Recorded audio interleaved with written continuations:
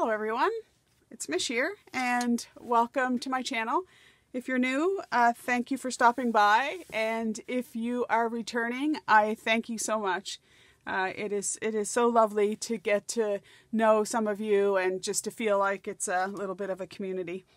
Today, today's video we'll be doing another page in the Margarete Miller Collage 2024. This is week 16. I am using a book that I picked up at the thrift store. I love the feel of it. I have thinned out some papers. So what I did is I went along to the signatures, and there's quite a few signatures here. And I tried to find sort of the middle of a signature where you can see the binding there. And I gently just cut that away and pulled that out. Just because I know it's going to start to get thicker and I just want like an even distribution. You can already see that it's starting to get a little bit fat. But so yeah, so if you haven't seen the other collage videos, I do have a playlist, which is, I think it's Margarete Miller 2024, when we've gone over some of these collages that I absolutely love. I love getting the book out and looking through it of an evening. And that's why I'm doing the collage, to share with you and to have some craft time together, but also so that I can create something that I just really love looking through. So week 16, we have a plan card either side, cursive writing, an image with 2 shades of green, something representing aviation, a piece of a restaurant menu, and bonus is a star. So I'm not going to use the restaurant menu. I just couldn't find something, and we haven't been out and about lately out to eat or takeaway, so yeah, so I'm just going to skip that one. I'm going to start just by putting down some background images on, just trying to think. So this one here is just shades of green. There is some pink there too, but I just wanted to put this one down. I'm going to do, the color palette for this one is largely going to be pink and green. I love pink and green together. I'm just creating a little pocket here for my prompt. I just, you know, some people, you know, aren't worried about the prompt, but I kind of like it so that later on, if I just want to look back and remember what the prompts were, that I have it right to hand within the layout. So I'm not exactly sure where this is going, but it's down now. And then I have one at the bottom here as well. I don't think this is directional, but we'll get that down. It is, today is April, I'm going to say 13th. It's Saturday. This will be posted tomorrow. And I've worked so much that, and I'm not complaining. I love working, and you know, it's good to pay the bills. But sometimes it's always a payout. It's always a payout, either time or money. And right now it's just work. So for my playing card, I had just been playing with the playing cards. I've done some altered ones.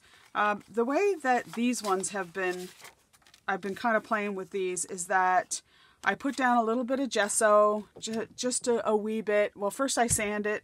So I take just a little piece of sanding paper, which I have in this little box somewhere. Anyway, here, it's just a fine sanding paper. I scuff it up a bit, not a lot. I still want to be able to see. And then I just do a little bit of gesso. Then I take my tape runner and I just lay the tape runner down, and I put some kind of book page, whether it's a dictionary or just a reading book.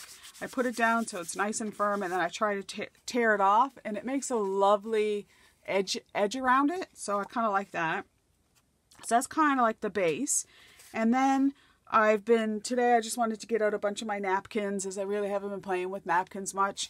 So I've taken the napkin apart and taken off the 2 white layers on the bottom, and I've just separated, if you're new to this, I've separated the white from just the top bit, and I just took some glue stick, glued down the napkin image, and then played with various things. I've been seeing a lot on Instagram that the drywall tape is making a comeback.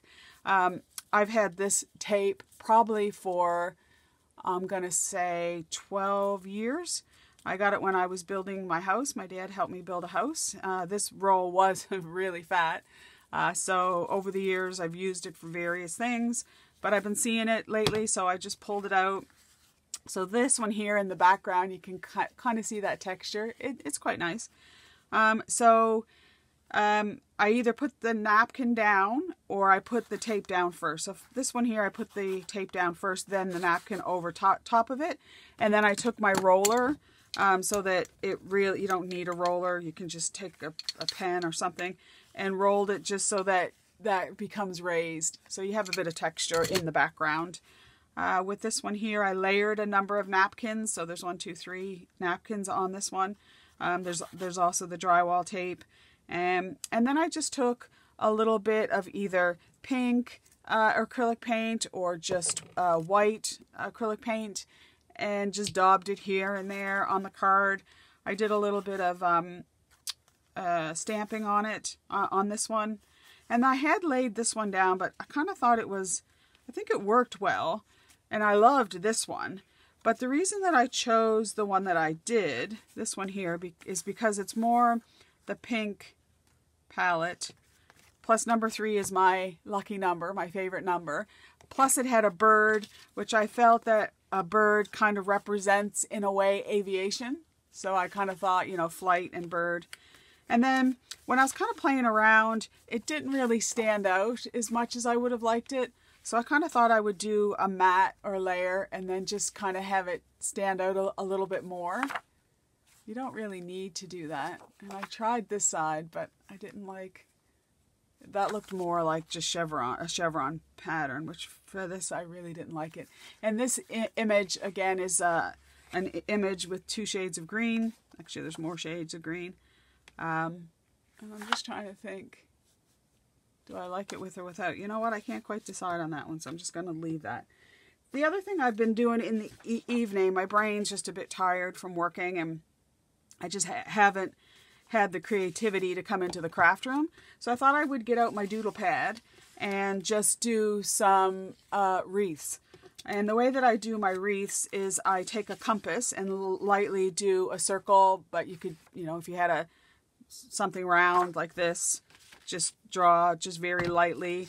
And then I just kind of doodle leaves around it. This morning I scanned this one just because I wanted to keep what was in my doodle pad in my doodle pad. And I have a couple wreaths. So I've got this one, which I really liked. And then for my something that represents aviation, I have a hot air balloon. When I looked up the definition, it seemed to fit the definition of aviation. So I thought that that's what my image was going to be. And I kind of thought I could layer the wreath in behind there. And that's why I was thinking that it would work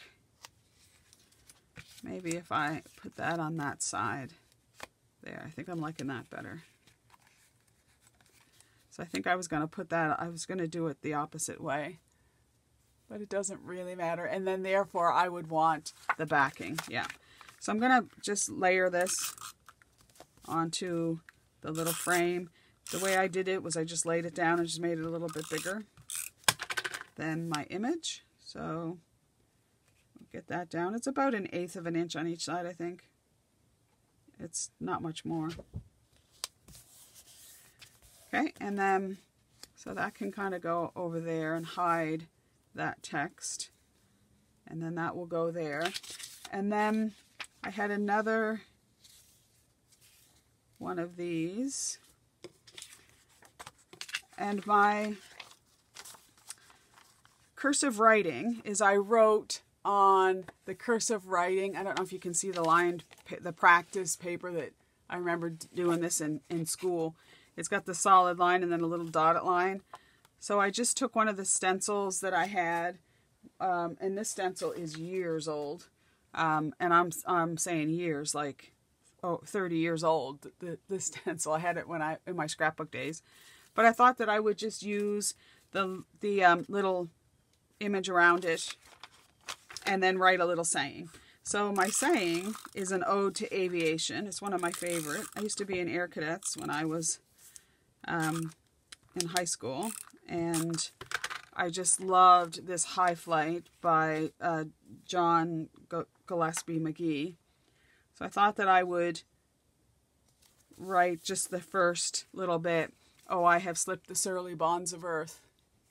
I just love that. So, and then the other, I have another wreath that I drew, and I just love the green and pinks of it. So how are we gonna, because I think initially I wanted that over on that side, but it's never gonna lift up now. I could pull that up. I just want to hide that there. Oh, well, I could change the images like so. And then that would kind of more go with that, and then this would be more things that fly in the sky. Okay, I'm kind of liking that. Sometimes we have to adapt our expectations, and I don't care if some of that slips through. And then, yeah, I think that would work. So I'm just gonna tack that down first, and then if I want to put something underneath it, I can. And I like the spacing there. And then we'll put that down. Now the reason I didn't cut out the center of this is that I just wanted it to be a little bit different than this one. And I know the wreaths are both on the same side, but it doesn't really matter. And I'll just get this one down. I want to offset that a little bit, make room for that. Okay. Okay, and then get this down. And of course, it runs out. Do I have one here? Make sure that's right side up. And I chose this image too because of the various shades of green. So this one here, I have some pink little, I don't know, little flower. They're not flowers, but little buds, I guess we'd call them. So I want that to go about there, I think. So I'll just get this down first. It's pouring rain today and about 10 degrees. So I think spring is definitely on its way. It's a nice April. I like the mild rainy weather because it I can have the windows open. I do tend to have a little bit of light or heat on. My mother used to always say, I'm not heating the whole outdoors. But it's nice to have the fresh air, even though it may mean to have the heat on a little bit. Okay, so that's kind of the basic layout. I'm happy with that. So then I took my star punch, because stars are part of the prompts, and I just had some star punch. I think I got those at Michael's, probably with a % off coupon. And I thought that they would just work well to add a little bit of something something around the page. I really liked I thought that the colors really matched well. Let's pull that down a little bit, get in frame. Okay. You can hear Chester. Hi, Chester. I know, you have only eaten 3 times today. He likes to eat, does Chester. He's typical Garfield. I'm kind of liking how that is. Okay, so then I did also want to do a few more things. So I'm kind of thinking I like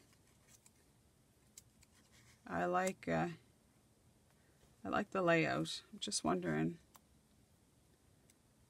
maybe that up there. Okay, I think that's good. So I think for these ones, I am going to glue them down. You're going to have to wait, Chesser, till I'm done. Yeah, I know. It's a sad life. He has a never-ending pit of a appetite. You get up in the morning and I clean the litter box and then give him some wet food and dry food. And then he has to go in the bathroom, in the bathtub, and have a drink out of the tap. But he has a water fountain, so he drinks out of that too. Then he needs cuddles. And if any or all of those things do not happen immediately, it just creates chaos in his world. And he's very vocal. He's the most vocal animal I've ever come across. He'll have, him and I will have big long conversations. Okay, so that's the star. And then I wanted to add a little bit of washi because I just felt that it would be nice to add just a little bit around the edges, just as a little bit of a border maybe. And I haven't used my washi for a while, and it was getting lonely sitting up on the shelf. So when I started today, I thought, oh, I'm going to get that washi out. And we'll just tack this down a little better now that I'm relatively happy where things are going. I'm really enjoying just sitting doing doodles. And I never really thought to scan them before. But when I was doing this, I thought, well, what if I cut up my original and then something happens and I don't really like it. So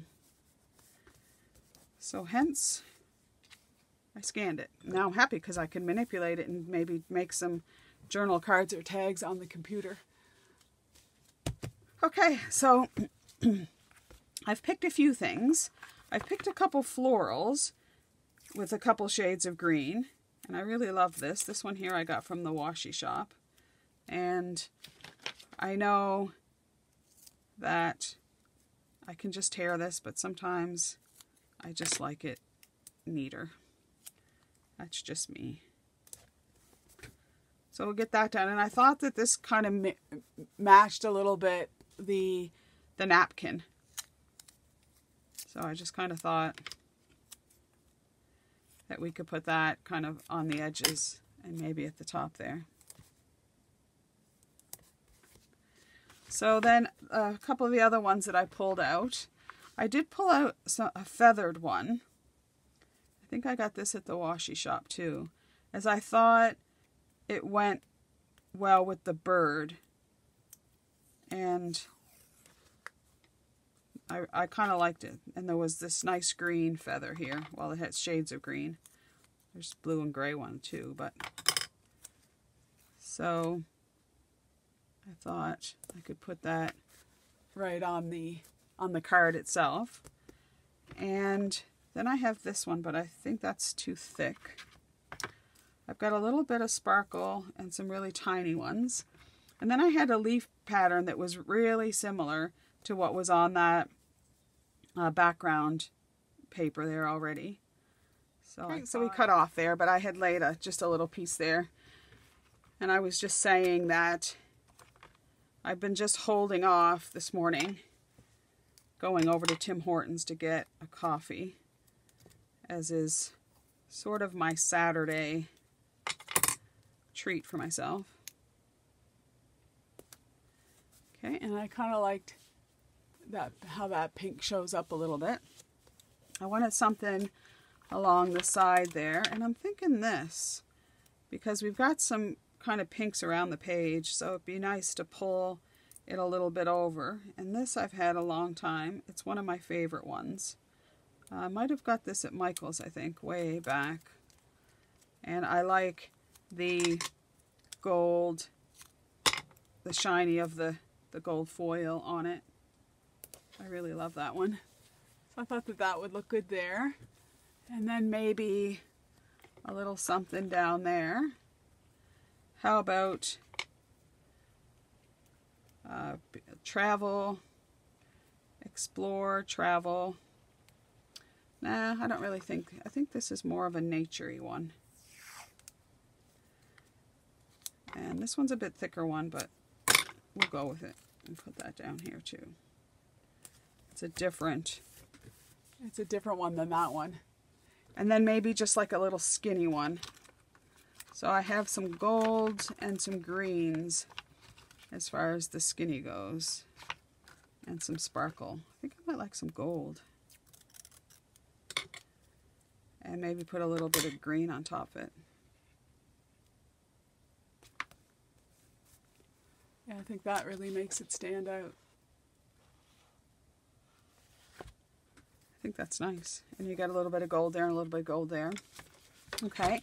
So I also wanted, kind of on the aviation theme, is, you know, butterflies fly. They may not fly way up to heaven or outer space, but I thought that would look good there and have that little butterfly there. And then I've got ones that are which would fit an image with 2 shades of green, because this butterfly definitely has shades of green, and he's got all kinds of doodads going on here to make him fly a little bit. So I liked that. And then I just wanted something kind of up here, or maybe sitting on the balloon. No, I think I'll just go with this. It's kind of orangey, but I'm okay with that. And then that can sit there. Oh, I like that. Okay, so then I just wanted to do a little bit of stamping, I think. Although it's come together so nicely, I'm not really sure I want to do stamping. My intent was, I had found this Tim Holtz stamp that I had in my stash for a long time, and I kind of was going to put sort of at the bottom, enjoy the journey, or maybe I could put it like there. Might look nice. Kind of like it on that film, so that it's transparent. But I could just stamp it so that it would give the same effect. Well, let's see what happens. I haven't used these stamps in a long time. I don't even know if you can still get them. So I am going to use a Stampin' Block for this one. And that's, I'm not sure how well that would stamp there. But let's get out my old stamp pad. And we'll get it all inked up. I do stamp off, because I want it nice and juicy, so that it comes out. I got to re-ink my stamp pad. I did buy myself a new one here ages ago. I don't even know where it is. And this is just archival ink. It's getting there. I could go, because I think I need to re-ink that. I could try my StazOn. StazOn is good for plastic and glossy surfaces. It's good if you want to use watercolors with it, because it doesn't tend to run. And it leaves a lovely, really dark image. So I want it really dark. I think maybe that's the effect. No? Well, I'm doing one more and that's it. It's going down. Let's see. Excuse my head if it gets in the way.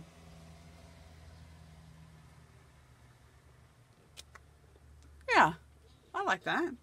Turned out okay. It's not going to be perfect because there's a little lip on each side. But I think you can make out what it says. So I like that. And I think I'm leaving it at that, because I think that if I do love to stamp, as you can tell from some of my past. Here I've done quite a bit of stamping. Here I've done a lot of stamping. Here I've done a lot of stamping. So, but I'm really liking how that has turned out. So I'm going to leave it from there. I've got the playing card. I have cursive writing, some shades of green, aviation, and a bonus is the star. So I'm going to put my little prompt away. And just before we go, I just want to thank some people for some happy mail. So I have done a postcard exchange with some of you, and I just received Pam's in the mail that she collaged herself, and that's over at Tattered Paper and Lace. So I'm loving that.